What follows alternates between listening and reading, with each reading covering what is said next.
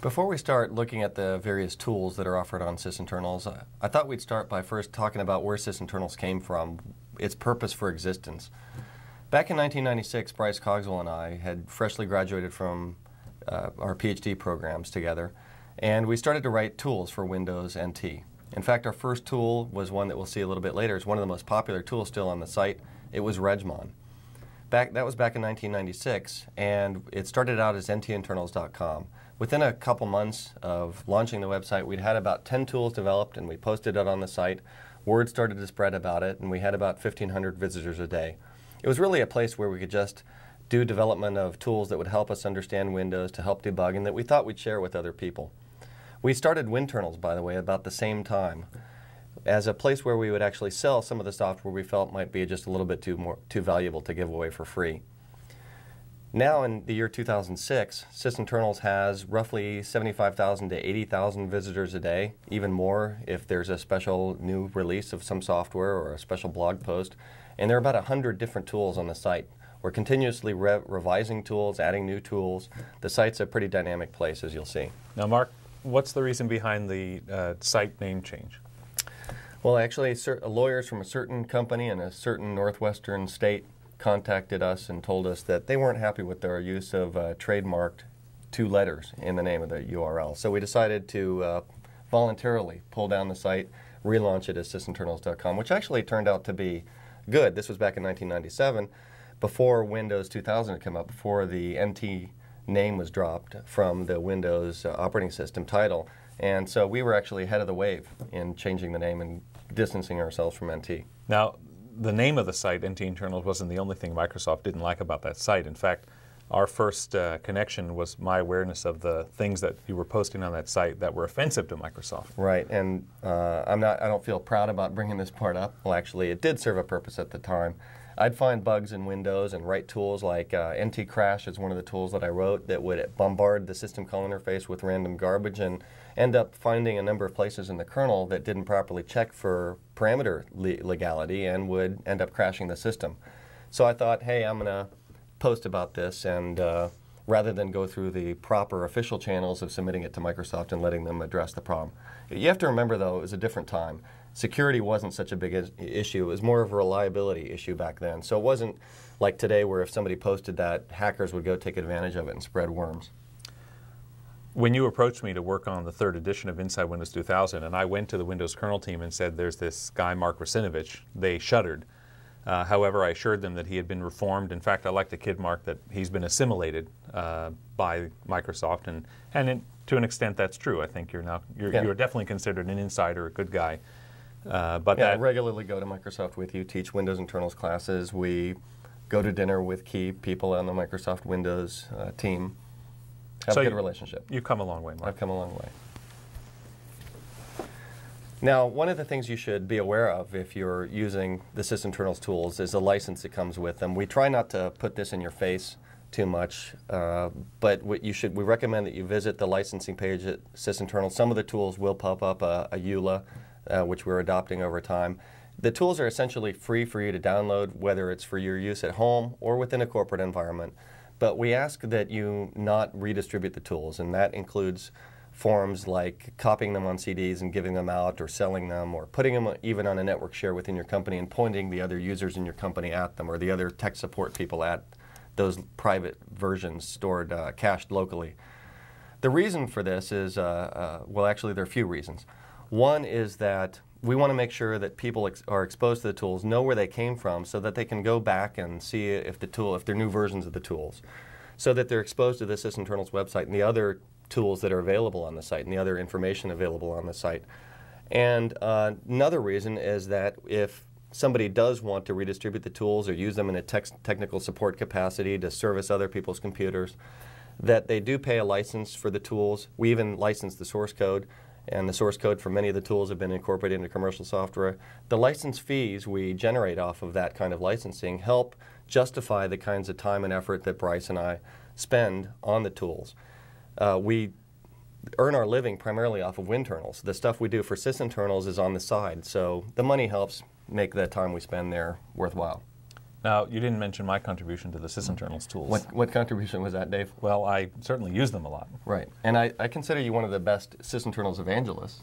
That's true. But one thing that I think you've gotten better about over time is not taking credit implicitly for the tools, right? It's true that when I teach the Windows Internals class, with or without Mark, people just by association assume that I've worked on the Sysinternals tool. So I regularly get thanked for his tools at conferences like Microsoft TechEd. Just recently, I got an email from a software company that gave me a free license just because I had written a book with Mark. So, like I said, you've gotten better. And I don't know if you're to the point where you actually come out and say during the talk that you didn't develop the tools. Like, did you tell those people that you didn't? I haven't replied to that email yet, but Okay. I just feel by our close association that I virtually have worked on the tools. It just kind of feels that way now. In fact, Dave, have you ever developed? I have, in a galaxy far, far away. I thought it would be good if we took just a moment to go to sysinternals.com. Of course, that website is evolving and changing all the time, but let's take a look at the homepage as it exists right now. So I'm going to switch over to the browser. Here's the homepage of Sysinternals, and you can see that on the left there's some main groupings, the class of utilities, file, security, networking, and so forth. There's a link for the tools that have source code. Now, is source code available for all the tools, Mark? No, source code's only available for a small handful of the tools.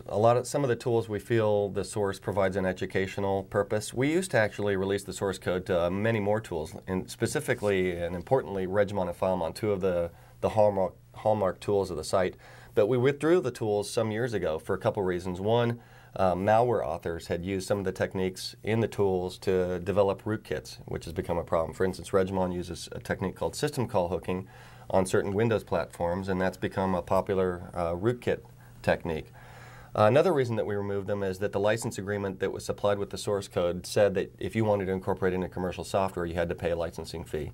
We put in signatures in the source that if somebody reused the code and then shipped it in their commercial product, we could look for the signatures and recognize the fact that it was based originally on FileMon and Regmon. And it turns out more than a handful of commercial software out there we'd come across, find our signatures in it, and yet they'd never paid for a license. So that's really disappointing. We were really forced, because people were acting this way, to withdraw the source. And now if people want to get it, they have to come and pay for it. Okay. The next link down is the link to information, and I know this is a very useful set of technical articles, some of which made their way into our book, but a number of them have some details, some esoteric information that Microsoft didn't want in our book, for example. So that information link is a good source for additional nuggets on Windows Internals. Your blog, Mark. Right, I started blogging in about March of 2005, and it's a technical blog. I'm not going to tell you what I did this weekend with my family. I'm going to talk about war stories that I've encountered myself and troubleshot myself with Sysinternals tools or other Windows troubleshooting tools. This is also the place where I posted the infamous Sony rootkits and DRM Gone Too Far blog post that launched the media storm of criticism towards Sony and them surreptitiously installing a rootkit on people's machines that they'd included with the DRM software on certain Sony CDs. So the blog has become a popular place for people to go and find out about rootkits and Windows troubleshooting.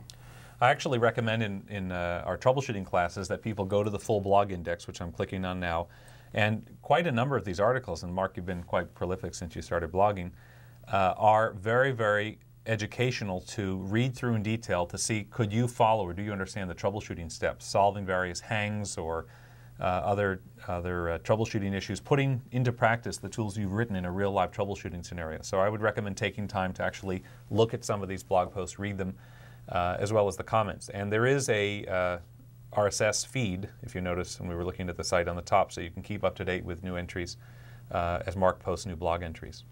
Continuing on the main highlights of the site is the Sysinternals forum, something that I feel a little guilty about because I'm just not having time to... I've asked you to contribute there, and you've got a lot of expertise and experience you could share, but I guess you're doing it in other ways through this video series, for example. But it'd be nice if you were there every now and then. I try to go there and post and monitor what's going on.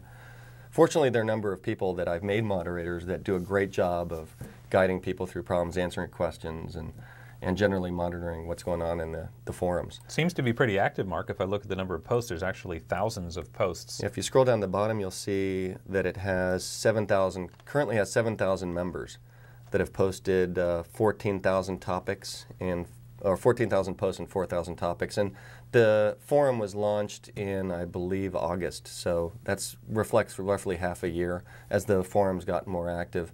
You don't need to actually register to read the forums. You only need to register if you want to make a posting. So no restriction there. Now the forum itself is divided into several categories. Troubleshooting with the Sysinternals utilities. If you're having a problem with one of the tools, a bug or a question about how to use it, that's where you'd go post. A little bit further down, you can see Windows discussion. So some more general topics, how to troubleshoot malware, which has become, I just added that recently. It's become a very popular forum. Troubleshooting Windows in general. Information about Windows internals, or if you're developing either kernel mode or user mode software for Windows, that's a great place to go and find information, ask questions. And then finally, the kind of the meta forums about Sysinternals. If you've got a bug or you found in the site itself or a suggestion for improving Sysinternals in general, that's where you could post it. Now, there was a quick way I noticed that you could see what the hot topics were. Where is that? Yeah, if you go up to active topics there. Yep. Okay, see on the top, active topics. Click on that, and that shows you activity since the time. You can see there's a drop down there, and so that's since today, just a few hours ago. And that's what I use. Now, once you get up to speed in the forums and you want to see what people are talking about as time goes on, go to active topics, and that'll keep you up to date with things that have changed since the last time you Actually, visited. it looks like memory usage is a topic, and I know that's one of my expertise So maybe areas. you could respond to that. I'll try to jump into that tonight, Mark. Yep. Going back to the homepage, the newsletter is mentioned. Yeah, the newsletter used to serve actually a different role than it serves today. Before I blogged, the newsletter was a place where I'd have an editorial and information and tips on Windows internals. Now I've kind of moved that kind of activity into the blog. But the Sysinternals now is for people that maybe aren't integrated with RSS and aren't able to be notified of changes to the site on as they occur. This comes out maybe once a quarter. Even less? Even less sometimes now. Now, just so I can get a little credit, haven't I had some connection You've with had this? some connection with it. You've written some guest editorials, and you've helped put actually some of the newsletters together. Almost ghost-written them. Almost ghost-written, which I really appreciate. So if I want to sign up for the newsletter, just stick in my email address here and click sign up. That's all and I you don't do. even need to go there. You can see on the left side. Oh, yeah, there. right on the home page. Okay. If I go back to the home page, there's one other thing I wanted to point out that you added some time ago that has really been handy for me. In fact, it's an embarrassment that I've even needed this, given how often we talk. Under the What's New, you have an RSS feed. That RSS feed is updated by Mark when he updates tools, and often his tool updates are small enough that they don't make it into the What's New section. They don't merit a mention on the home page. So the RSS feed has been pretty reliable as far as minor updates to tools. So that's the best way to keep up to date with Sysinternals tools, is subscribe to that RSS feed.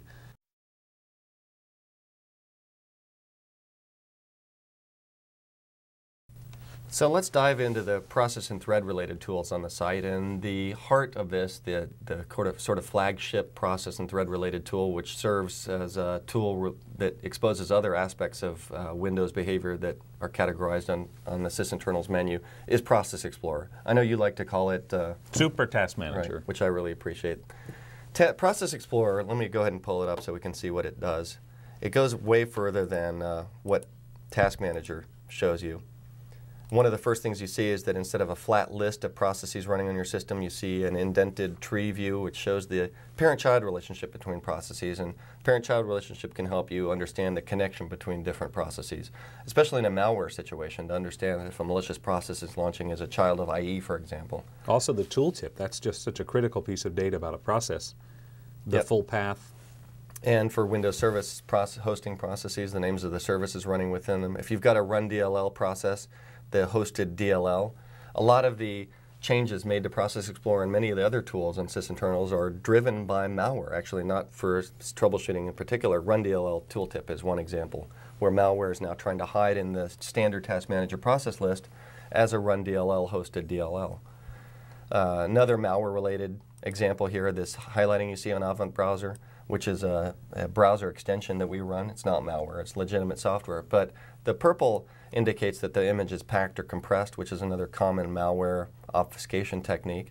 This is just scratching the surface. We're going to highlight a few of the details here, but we've got a separate video as part of this library series that dives deep into using Process Explorer. Dave, do you want to show? Well, I think if you just bring up the process properties, for example, I'll just take Explorer. And we can see the breadth of tabs, details about the image, the version, the time, the command line, the parent process ID. Just something as simple as the start time. Being able to find out when did a process come to life is useful. The Performance and Performance Graph tab provide quick access to basic process performance statistics. The Threads tab provides a level of inspection within a process way beyond what you could do with Task Manager. It lets you inspect thread activity. This is very helpful for trying to understand what a multi-purpose process is doing, like an SVC host or inetinfo.exe or the system process. You can even suspend individual threads, kill threads. You can look at open TCP/IP ports, details on the security token for a process, the environment variables, and then looking at the strings inside an image. If you right-click on a process, some of the operations you can perform, bringing a window to the front if there's one associated, changing priorities like in Task Manager. Suspend, though, is really one of my favorites. Being able to suspend a process that's consuming CPU time temporarily, or, for example, a process that's doing a lot of disk or network I/O, would temporarily put that process on ice, allow you to perform some other procedures, and then go resume it without the process ever knowing. One of the other things I want to mention about Process Explorer is what we're looking at is the process view, the list of processes running on the system. In Process Explorer, you can open up what's called a lower pane view, and there's one of two lower pane views. I'm going to bring up here the handle view, which shows us the list of resources that are opened by this process right now, organized by type here. So this would be references to files, directories, register keys, synchronization objects. And the other view is the DLL view, or the map file view, as Dave likes to call it, which shows you the DLLs mapped into this process, as well as the executable image that's mapped into this process, version information, just like you see in the process view, as well as map files. Like here we have a national language string file that's been mapped into this process. I can't not mention the Find dialog, because that really leverages both of those lower pane views. When you click on Find Handle, or DLL, you can then look for open files or memory map files across all the processes on the system. So if you have a file locked error, for example, or a DLL you're trying to replace, you can find out immediately who's got that loaded. There are a couple of command line tools that provide similar information to those two lower panes. Handle.exe shows the open handles for each process, and list.dll shows the list the DLLs loaded by each process. So this is a command line equivalent to that lower pane. There are a number of the PS tools that are related to process management, and let's first talk about what the PS Tools package is to begin with. PS Tools started with one utility originally called PS List, and PS List, the first one there on the list in front of you, is a tool that shows you what processes are currently running on your machine. Let me go ahead and pull up PS List. PS List is basically a command line version of Task Manager or Process Explorer. It shows you the name of the process ID, and various other pieces of information about that process. You can even launch it so that it shows you a tree list type or a Task Manager self-updating type view, where every second, by default, it will update and show you who's consuming the most CPU. You can have it dump you the tree view, so that just like in Process Explorer. I think one of the most important things about not just PS List, but all the PS tools, is they all support execution on a remote machine. And wasn't that a common theme in your developing the PS Tools suite? Right, and as I started to develop tools and I realized that, hey, execution locally as well as execution remotely from a command prompt without requiring you to install any software on the remote machine in order to get that remote functionality was the common tie-in. And so the rest of the tools I prefixed with the letters PS just to tie the whole thing together under this common theme. So PS Kill, you can terminate processes with that you see in PS List, locally or remotely. PS Suspend processes, command line version of the Process Explorer suspend functionality. PS Exec is one of the most popular of the PS tools because it lets you launch processes other than the PS tools on a remote system. So if I wanted to, for instance, launch a command prompt on a remote system, I could type PS Exec remote system name command. And the beauty of that is that reconnects the input and output streams of that remote console process, in this case command, back to the local command window. So it would appear that if I executed that command, that I'm interacting with the command prompt even though it's running on a remote system as if it were running locally. PS Exec just has a bazillion switches and options, not only to specify remote computer names, but text files that may have a list of computers. So in a single command you can execute a script or run a program across your whole enterprise. You can specify the security context, you can copy the program to the remote system, specify priorities, really all the basic process control features for executing programs on the local or remote system is available with PSExec. And including an option that is important in today's security conscious environment, running a process with low rights, even though you're logged in as administrator, launching a process with limited rights, kind of like IE7's protected mode in Vista. You can get on down-level versions of Windows using PSExec and this equivalent functionality in Process Explorer. And the final process-related tool in the PS tool suite is PS Service, which it's similar to the SC command that's built into Windows XP, has a little bit more richness. I always try to go above and beyond what Windows provides itself, otherwise what's the point of making a standalone separate version? So PS Service, a lot of service control functionality and service monitoring functionality.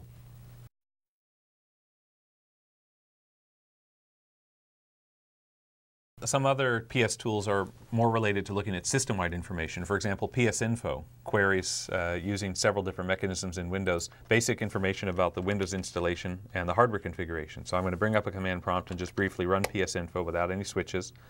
And we see that it returns for the local system by default information such as the uptime.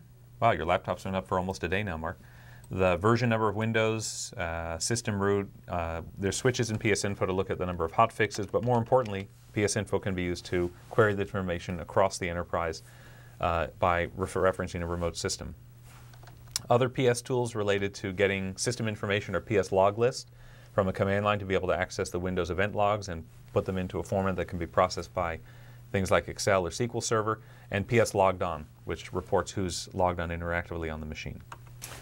Some of the other system information tools include one of the most popular, BGInfo. BGInfo is a tool that lets you put on your desktop background information that you want to have handy. For instance, your network adapter type, your domain logon, the machine name that authenticated you, the local computer name, the local IP address.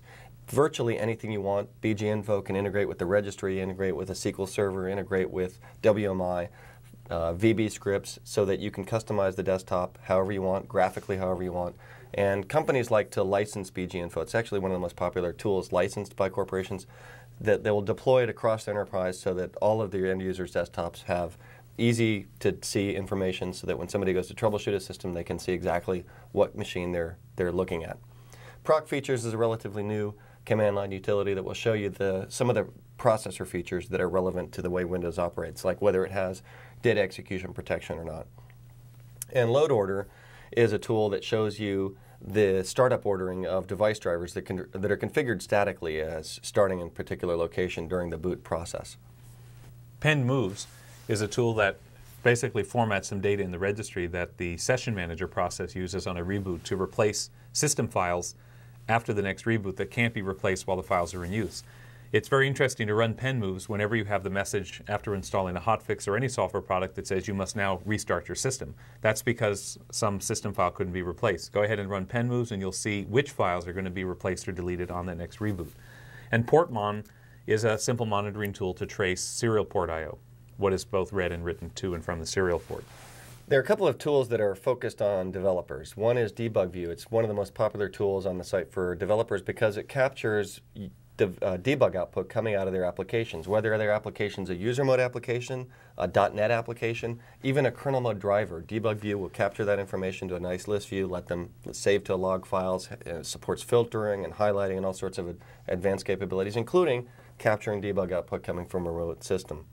And WinObj is the other developer-related tool, which looks inside of the internal Windows Object Manager namespace.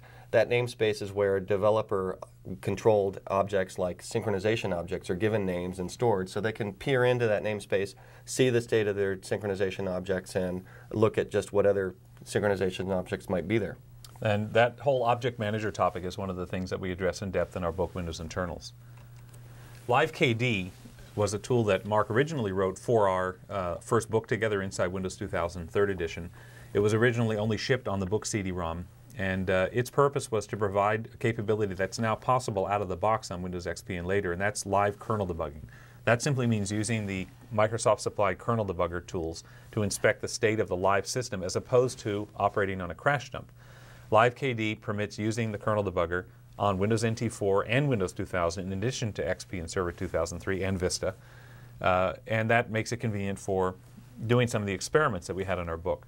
But it actually provides some capabilities that the built-in support in Windows XP and later cannot do in the local kernel debugging, and that is the ability to dump the live system, to run the debugger and use the .dump command to take a memory snapshot. And I know, Mark, you've gotten positive feedback from Microsoft Product Support about that. That's right. They've actually the ones that told us that that was even possible. I hadn't even thought of using it for that purpose, but they snapshot a live system, keep it running, go diagnose the problem, and then come back and address the problem. We talk a lot about that scenario and other crash and stability problems in the crash analysis video that's part of this series.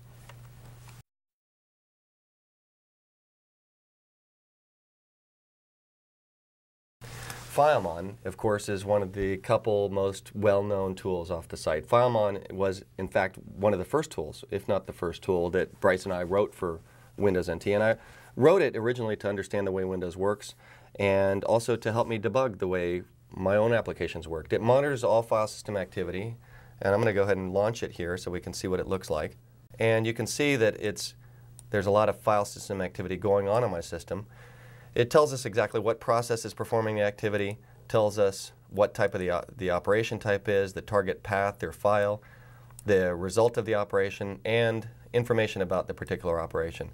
This tool is useful not only for troubleshooting application problems, but troubleshooting security issues. I know that a lot of enterprises are trying to lock down their users into limited user, and so that malware can't infect the machine. And one of the challenges they face is applications that aren't designed to work in a limited user environment. Process Explorer, FileMon can help you troubleshoot those kinds of problems because the result codes for operations not designed for limited user environments is access denied. And you can very clearly see access denied errors, see the resource that the application's trying to access, and then go and fix the permissions to let your line of business apps work in such a limited user environment. It's kind of amazing when you just run FileMon to see the amount of file I/O going on that you might not realize is happening. And I know I'm sitting there sometimes and my hard drive light starts blinking on my laptop. So I fire up FileMon just to see where these I/O is coming from. But Mark's added some powerful filtering capabilities. You can bring up a filter dialog and specify which processes to include or exclude. Paths also can be specified. You can highlight items that meet a certain criteria. So it is possible with FileMon to reduce the amount of data that's been captured. And we actually have an entire video as part of this library series, Troubleshooting with FileMon and Regmon, that goes in depth into a number of problems that you can diagnose with FileMon, how to get the most out of it very easily. So we cover scenarios where corrupt files are causing applications to fail. Permissions problem cause very strange message boxes. We've got some really amusing examples of applications that throw up completely bizarre message boxes when they get access denied. And also just configuration issues. The FileMon can help reveal misconfigured applications, files that are being referenced in the wrong place. So it's really, Microsoft Product Support considers FileMon and its cousin Regmon to be absolutely essential tools for application and system. And it's also useful for development. I actually have a letter from the Microsoft Office team thanking me for FileMon and their use of FileMon in troubleshooting the performance of Office. I actually got a free game out of that.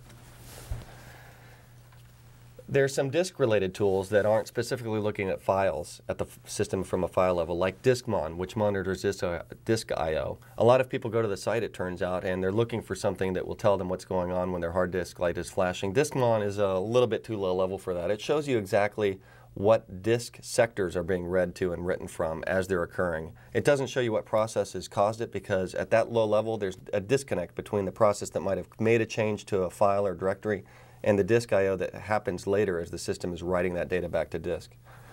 Disk View is a kind of a disk mapper tool. So you pull that up and it scans your system, looking at all the clusters on the volume, telling you what file an individual cluster belongs to.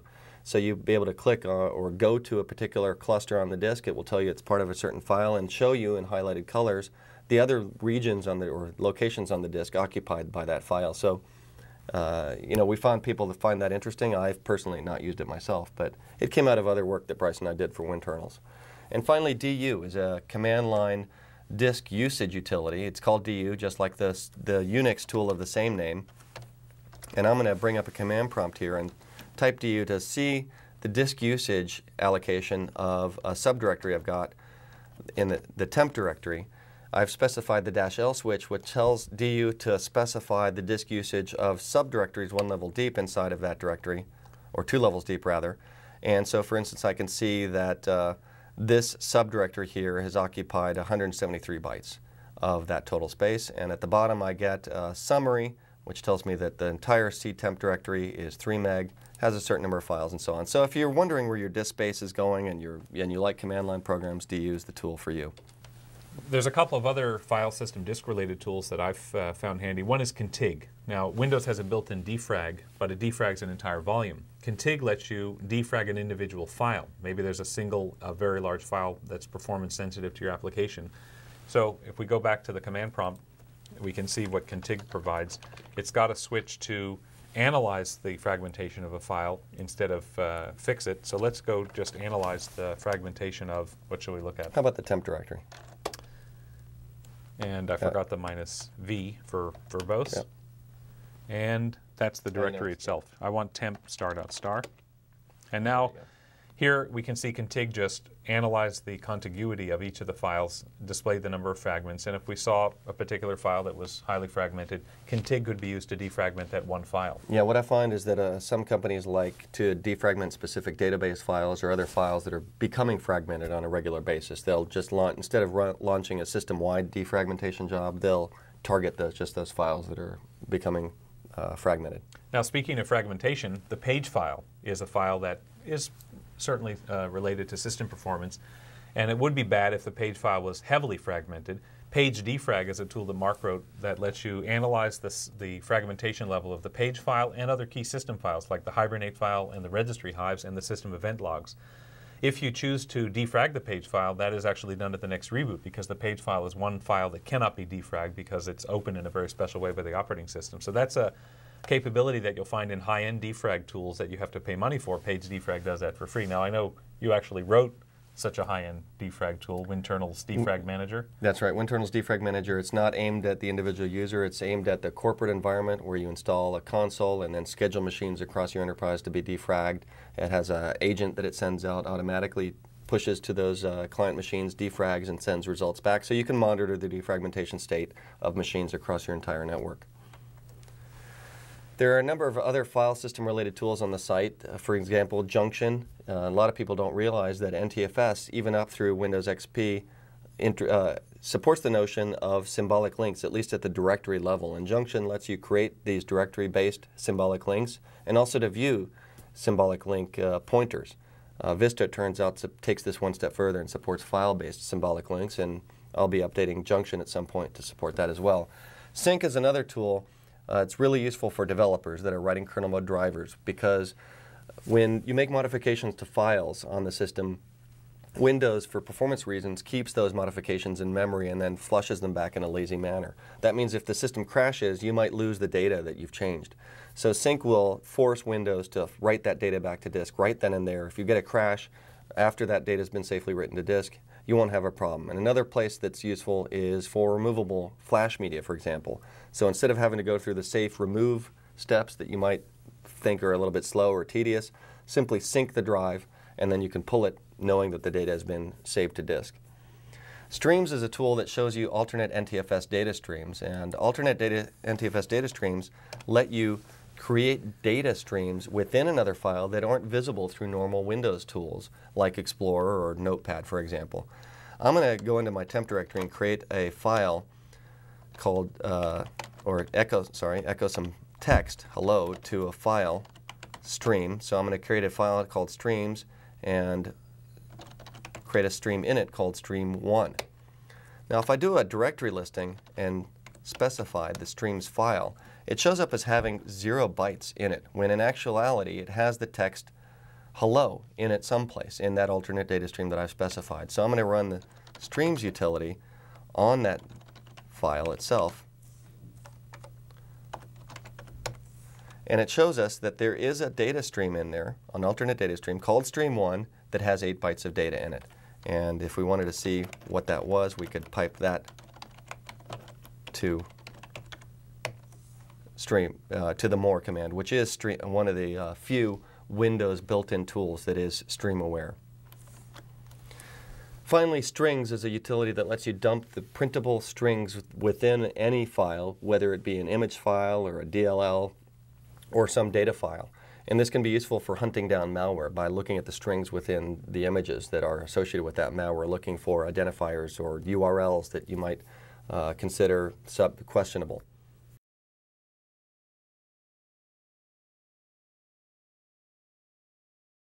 Regmon certainly is at the top of the list as being one of the most well-known and most downloaded tools from Sysinternals.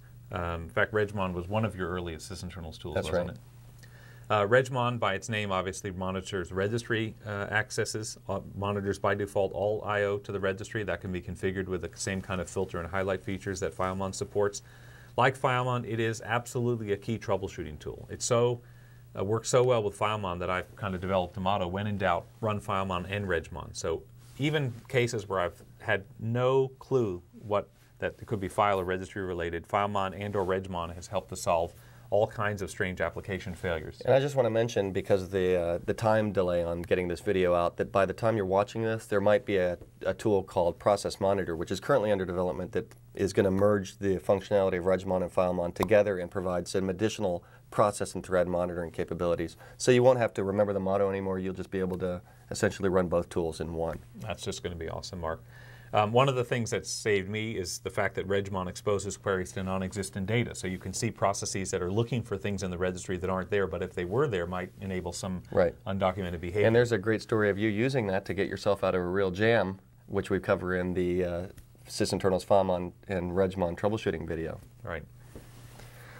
Command line registry-related tool is called RegJump. It's on the site, and RegJump lets you make shortcuts to frequently access registry keys and put them in scripts or put them in batch files. I'm going to, for instance, type in HKey local machine system current control set, which is one of the most frequently visited keys in my work as a driver developer. And this launches regedit and takes you right to that location. This RegJump facility, or feature, is something that Bryce and I developed for Regmon. You can double-click on the line in Regmon. It will take you to that registry key. This is just pulling that functionality out into this command line tool. And I know a lot of people like to code shortcuts, put them in batch files, and then have regedit jump up to those locations.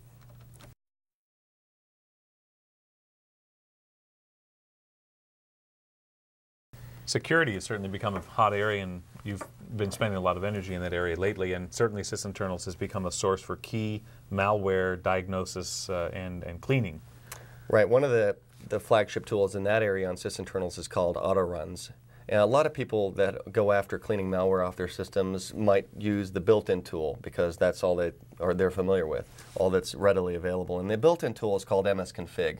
msconfig, unfortunately, stops short of showing you a lot of information about the startups it does show. Like, it doesn't necessarily show you the path to the image.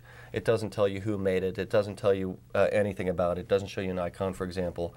Autoruns goes way further. I'm going to pull up autoruns here on my system. And I've got it configured in my favorite configuration, which zooms in on the stuff that's been added to my system after Microsoft Windows was installed on it. That includes third-party stuff and stuff from Microsoft that's been added that isn't digitally signed by Microsoft. So the options I'm referring to, let me just wait here a second while the scan completes, includes, for example, the verified code signatures and hide signed Microsoft entries.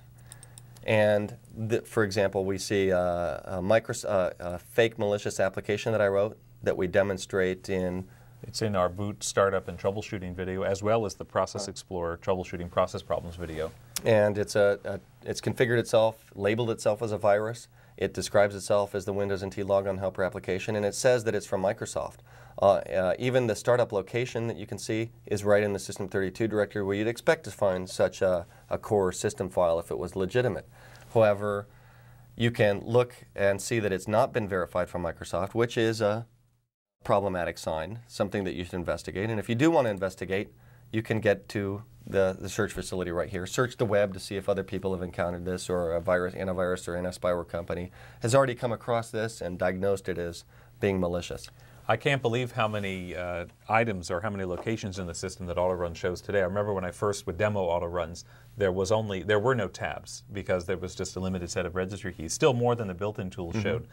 But I think at this point there's been so many discoveries that we've made of new locations in Windows where things could be scheduled to start or inserted themselves that auto runs probably will never be done. Right. I mean, and it's expanded just beyond core system startups to things like browser helper objects, scheduled tasks, services, drivers. A couple of examples of tabs that have been added because of real malware that I've come across. Print monitors.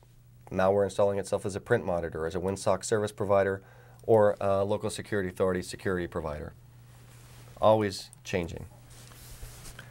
The next tool is SigCheck, and this is a command line tool. If you want to check files for digital signatures, something that you should probably do to make sure your systems are clean of malware. SigCheck is like a file version tool, command line tool. It will show you the version information for that file, also tell you if that file has been digitally signed and optionally by who. And then finally, one of the most famous tools on the site, Rootkit Revealer, which is the tool that I used to discover the Sony rootkit that I blogged about in the post that I mentioned earlier. Rootkit Revealer does what's called a cross-view look at the system to try to identify cloaked objects that might indicate the presence of malicious rootkits. So it looks for hidden files and registry keys. Something that I recommend that you run periodically on your production server, not just Rootkit Revealer, but other rootkit detection tools to make sure that stuff hasn't gotten in there and is lurking.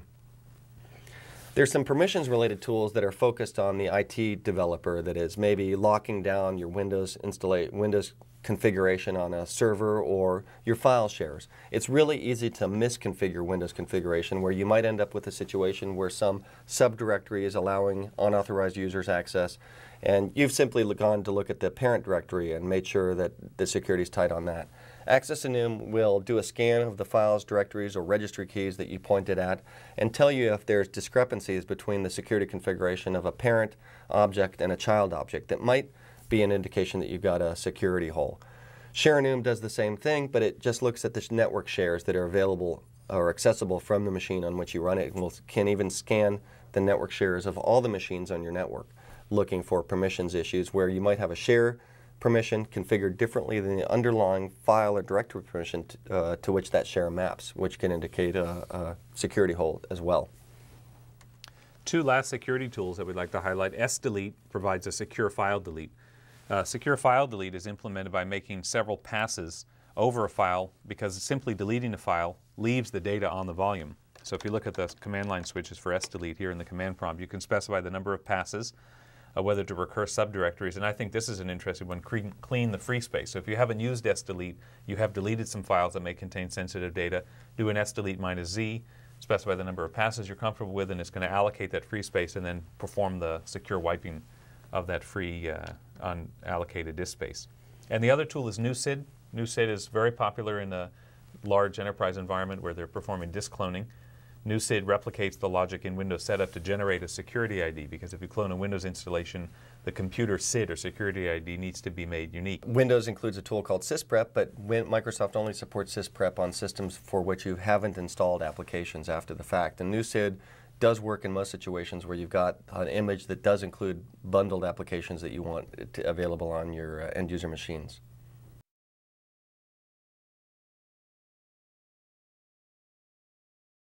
Switching gears to talk about the TCP/IP or networking related tools on Sysinternals, the core tool in that category is TCP/View. TCP/View shows you the active network connections. It's basically a netstat, a graphical version of netstat. So let me pull it up here. And what it does is shows you the process that has the endpoint open, what type of endpoint, whether it's TCP or UDP, the local address and the remote address. And I've turned off address name resolution up here in the toolbar. I'm going to turn it back on. You can see right now I don't have any active network connections. Let's go ahead and visit a website like Sysinternals. I'm going to do a refresh here in the browser. And what we see show up in green are new network connections. That's the URL of the network provider that we're connecting through here, the proxy, to the website. So the green and the red, which shows connections that are being closed or connections that are disappearing, can help you identify network connections, also especially useful when you're troubleshooting malware. Another networking related tool, Whois, worth highlighting. Whois lets you query the domain name registration database. For example, if I do whoissalsam.com, we can find out that the registrar is me, and my technical contact is the guy that manages my ISP. Now, this tool you wrote, Mark, to be able to quickly query this database in the case of? Yeah, well, you see in TCP view or netstat URL or IP address that you wonder if it's a malicious IP address or something legitimate. You can quickly look it up.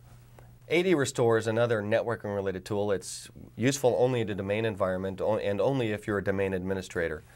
A lot of people don't realize that AD Active Directory has what's basically the equivalent of the Windows recycle bin, where when you delete an object out of Active Directory, it goes into a deleted objects folder. And Windows doesn't provide any UI or any even command line to be able to access the contents of that deleted objects folder and pull those objects back out. So if you make a mistake, for example, delete a user account, delete an organizational unit, that thing's going to be lost to you without the use of some add-on tool like AD Restore. AD Restore is a command line tool. You point it at the domain controller. You specify it looks in the deleted objects folder, prints out the deleted objects, and asks you if you want to restore them. So I know that I've gotten at least a handful of people that have just said it's really saved their day having AD Restore, able to undo a change they've made by accident in Active Directory.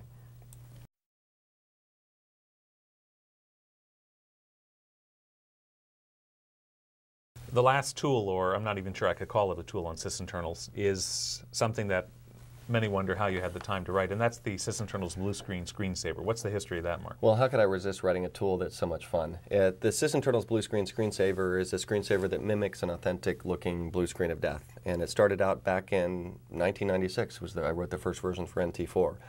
And it's had so much fun. I've gotten so many interesting stories of people using it to play jokes on other people, or just that they've enjoyed having it on their systems, that I've continued to evolve it. Today, the version of Blue Screen works on everything up through Vista by the time you watch this to mimic a Blue Screen authentic to the version of Windows you're running on.